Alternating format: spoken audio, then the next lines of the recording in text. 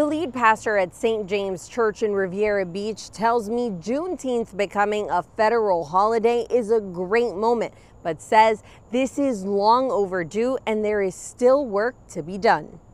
I'm just appalled that it's taken this long to get here, but I'm not surprised. The newest federal holiday marks June 19th as the national day to commemorate the end of slavery in the U.S. For me, I think for many people of color, that you've acknowledged something that was wrong. This is a great moment, but it's way overdue.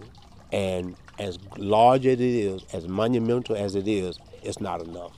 Pastor Tony Drayton says this moment in history should be used to educate those in the community in order to create a brighter future.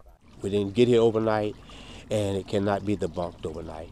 So I'm going to do all that I can and empower and encourage others to be anti-racist. Which is similar to the remarks Vice President Kamala Harris made during the Juneteenth bill signing.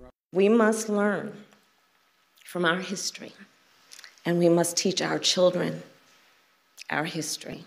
The signing of the bill makes Juneteenth the first new federal holiday since Martin Luther King Jr. Day was signed into law in 1983. Something Pastor Drayton says shows how much work still needs to be done. It speaks volume to the lag that we're in and trying to right the injustices which has occurred in our country.